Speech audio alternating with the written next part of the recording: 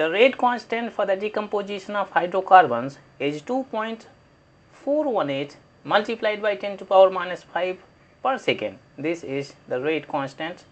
K value is given, K is rate constant. At 546 K, this is the temperature is given, temperature T. If the energy of activation means EA value is given, EA is equal to 179.9 kJ per mole. The question says what will be the value of pre-exponential factor. Pre-exponential factor is represented by a symbol capital A. It is also known as a frequency factor.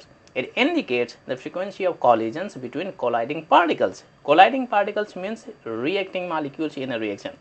Well, let's apply Arrhenius equation, which relates pre-exponential factor A and energy of activation.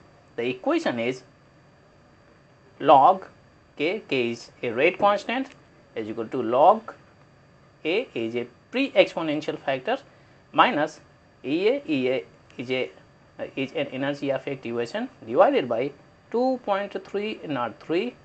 R is a gas constant, T is the temperature. You can see a rate constant, EA value and temperature T values are given in the question. R is a gas constant, it is equal to 8.314. We can plug in these known variables and find out pre-exponential factors A. Let's do it.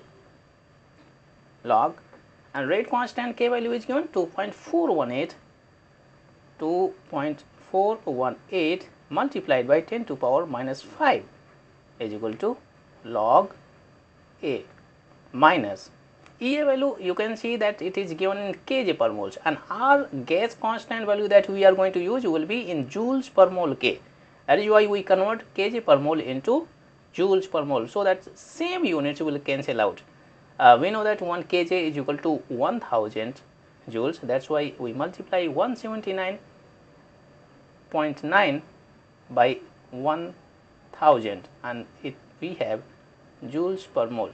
We write this value in scientific notation. We move this decimal before 7, then you will have 1.799 multiplied by, since we move this decimal on left side before 2 digits, you will have positive exponents 10 to power 2 multiplied by 1000 can be written as 10 to power 3, and we know that in multiplication the exponent values are added.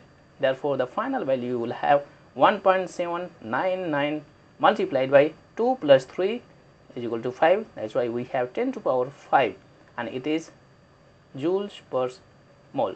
This is the energy of activation in joules per mole. Let's plug in the value here.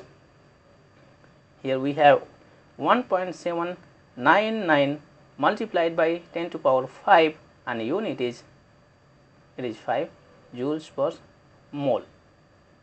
Well, divided by 2.303, R value is equal to 8.314 and its unit is joules per mole K, and temperature value is given here, that is 546 K. We plug in 546 K. K is the Kelvin unit of temperature. Kelvin will cancel out. Joules per mole will cancel out. Let's simplify. Well, you can multiply all the denominators values, then the value will get to 10454.3.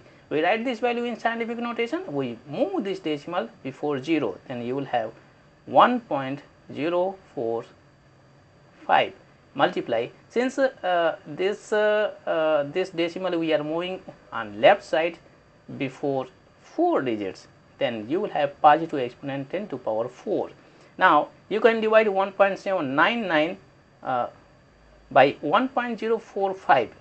Here you will get 1.723, and we know that in division exponent values are subtracted. In the numerator you have 10 to power 5 and in the denominators you have 10 to power 4. That's why we subtract here 5 minus 4. We have 10 to power 1 is equal to 10. This side you have only 1.723 multiplied by 10. This side we apply logarithm product rule. Therefore, log bracket 2.4 3.18 plus log 10 to power minus 5 is equal to this log a minus, here we have 1.723 multiplied by 10. Let's move on.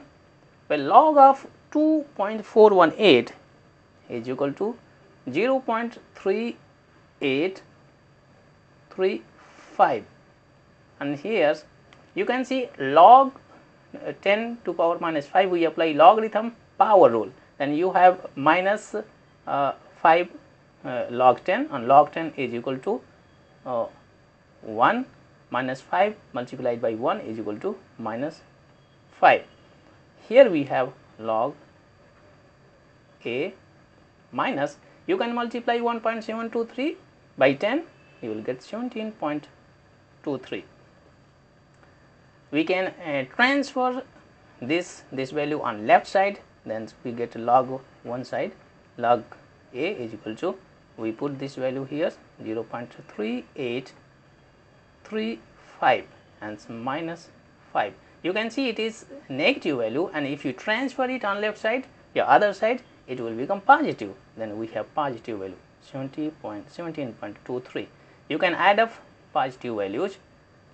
These two values are positive, that's why we add up. Then the value we get 17.6135, and so this negative value we have minus 5, and this side we have log a is equal to, we can do the subtraction here, we get the value 12.6135. this is log a value.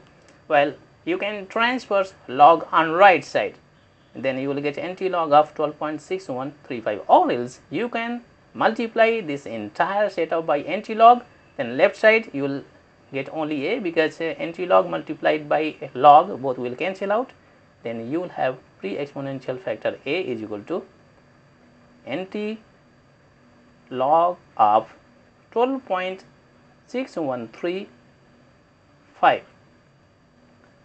You can take anti-log of this value. Anti-log of 12.6135 is a quite large value, so I write it in scientific notation, that is equal to 4.1 multiplied by 10 to power 12.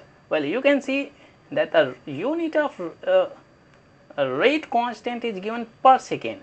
That is why the unit of a pre-exponential factor will also be in per second. This is the value of pre-exponential factors